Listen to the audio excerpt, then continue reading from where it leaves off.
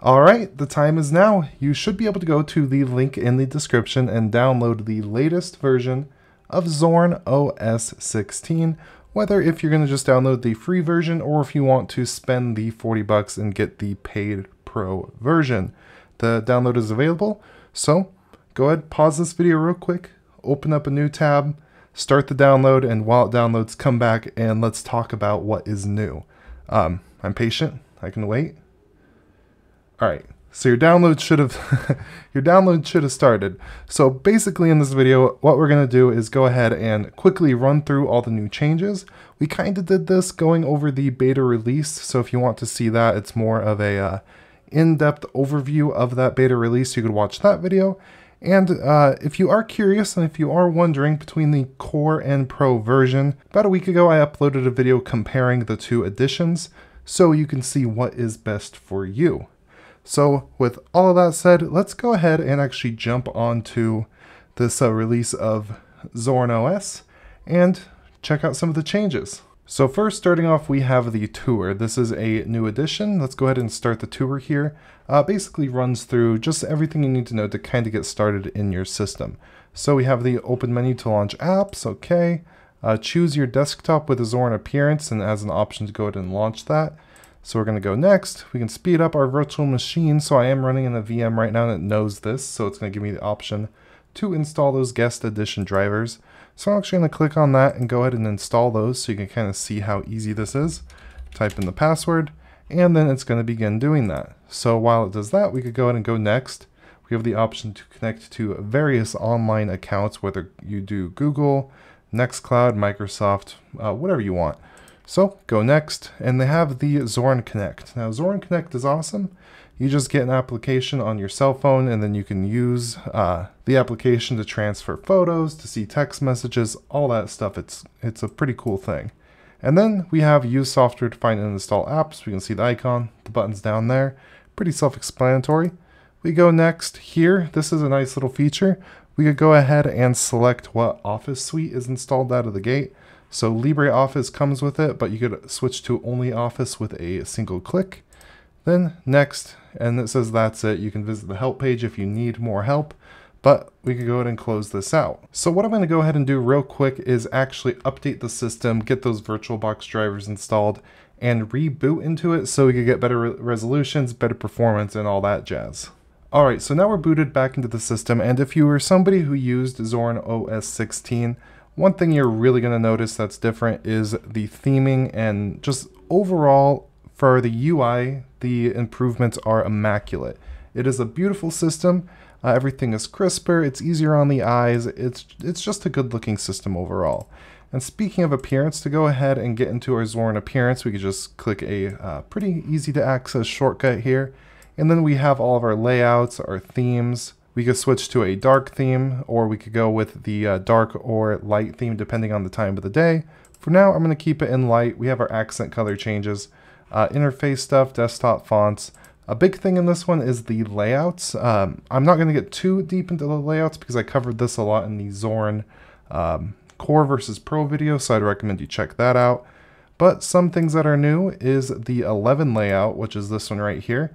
This is only available in the Pro version, so you would get that, as well as this Mac OS X layout here. But since a lot of you guys are probably going to be sticking with the Core version, I'm going to go ahead and stick with the default theme, because even the default theme or the default layout is absolutely beautiful. Now one thing that's really nice is wallpapers. You can see this mountain wallpaper back here. This is a dynamic wallpaper. So if I just go right click and I do change background, you can see right now this one is selected with that dynamic feature that will change the actual background depending on the time of the day. I'm recording this the evening before launch, so it's more of the evening layout, but this is what it would look like during the middle of the day, for example. So it's really nice that this changes during the duration of the day.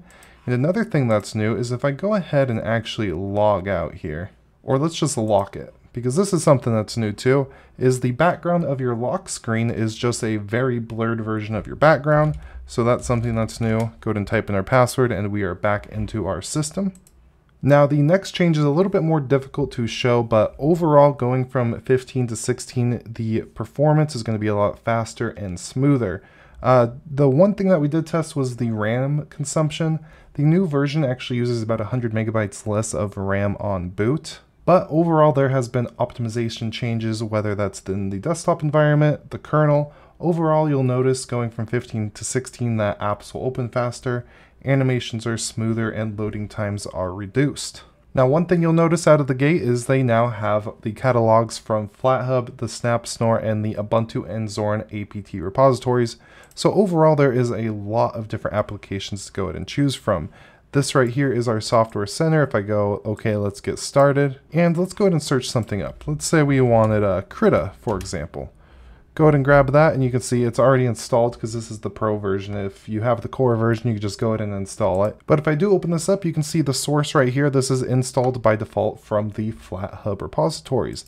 If I wanted to, I could change this to the Zorin package, but Flatpaks are a great default. And another popular application that I use every day, for example, is GIMP.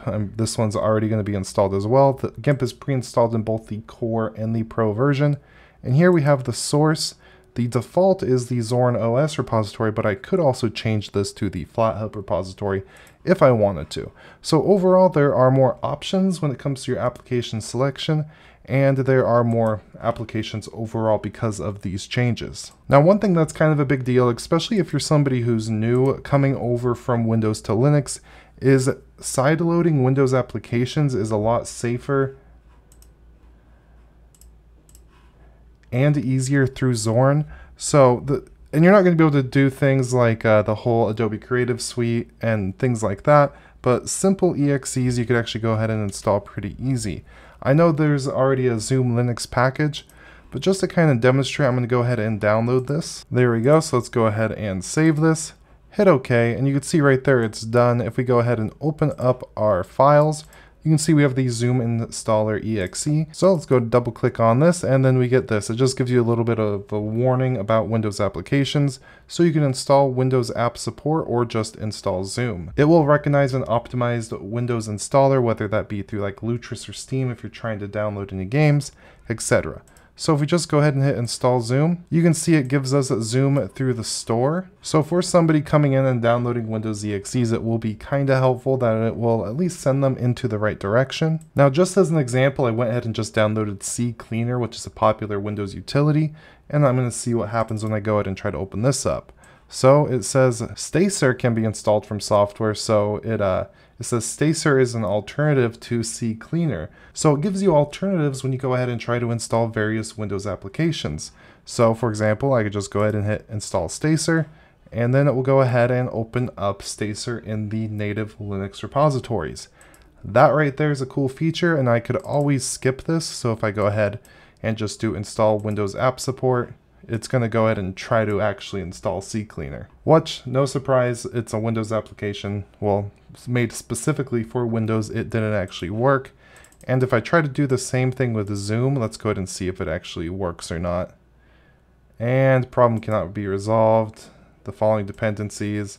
So it depends on Wine32 virtual package. So if I actually went and installed Wine, it would probably actually go ahead and install, but it's always better to use just the native Windows or native Linux applications over trying to install EXEs. But that's just something that's very helpful to people who initially go out and try to get those Windows programs that are not used to using Linux repositories. We talked about this, we can't really demonstrate it, but they have a very simple sound recorder application that you could go ahead and grab if you would like. Well, you already have it, but you could go ahead and use it if you would like to. And another thing that's really cool when it comes to the customization of the system is this taskbar right here. It's fairly customizable. If we go over to taskbar settings, we can see we can change the size. We can enable IntelliHide or IntelliHide. So if I go ahead and move this down here, for example, it's going to hide it. I can bring it up here, and you can see it kind of looks like the dock when I actually enable that. So if you do want that kind of Mac OS X style dock, you could get it through the default, even though it's not as optimized as their Pro layouts. We can override background transparency. So let's say I wanted to go ahead and enable that. You can see I made it very transparent. So you could go ahead and change that as you see fit, whether if you want it completely solid or you just want some floating icons on the bottom for some reason. But I'm going to go ahead and disable that. Obviously, you could go ahead and change your panel size. If you can't see things, you can make it huge. Or if you have a very low resolution PC, you can go ahead and make it pretty small. But I'm going to go ahead and keep it on 48. You have positions, so you can change the positions of anything on the dock, as well as changing the actual position of the panel itself. Under behavior, you can change some of these things, such as what it actually shows. So if you had a second monitor, you could isolate it for various settings on different monitors, things like that.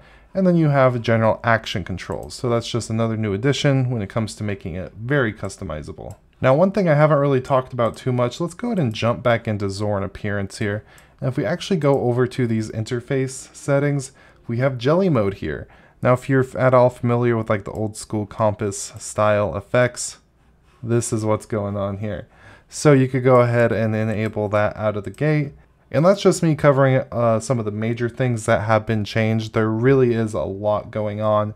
I'll go ahead and link down to the release notes so you could go ahead and read all of those, as well as the downloads. So you could actually download Zorin Core and try it out right now for free, or the Pro version if you would like to. Additionally, something I'm not going to show because I don't really have the touchpad is they have really nice touch gestures now. And jumping back onto our system again really fast here. This is one layout, but if you're used to using just regular Gnome, for example, you have that option as well. So now we are in our traditional Gnome desktop because this is running on top of Gnome. And for those of you who do not know, I'm not sure if NeoFetch, yeah, so let's install this real quick. There we go. Zorin OS 16 is going to be running the 5.11 kernel out of the gate with Bash. The desktop environment, as we just said, is Gnome. The default package count is 2020 with 50 flat packages currently installed. And it is using the Zorin Blue, and Zorin Blue theme set out of the gate. So that was my third and final video on Zorin for quite a while, unless if something major happens. We're probably going to give Zorin a break for a little bit because overall, the reason why I've been covering it so much is it is a fantastic Linux distribution. And honestly, if you're going to be recommending Linux to somebody, it's one of those that you really ought to recommend. And the last thing I'm going to talk about is one thing I really ought to bring up, and that is Zorin Grid. This is something that's coming soon that I'm pretty excited for. Personally, I'm probably not going to be using it, but when it comes to integrating Linux into companies, schools, and things like that, this is something I'm excited for. Zorin Grid is going to be a control suite to go ahead and manage large groups of computers. So here in this little preview, this is for illustration purposes only, but you can see the installed updates on the computers. You can see all the computers running on a specific instance, automated updates, patches, current activities, the actual computers, the software on the computer. You can monitor the computers, you can execute commands on various computers. You can manage all the computers, well, all the Zorin machines on a specific network through Zorin Grid. So I overall am just really excited about how this is going to develop and what this is going to turn into going forward.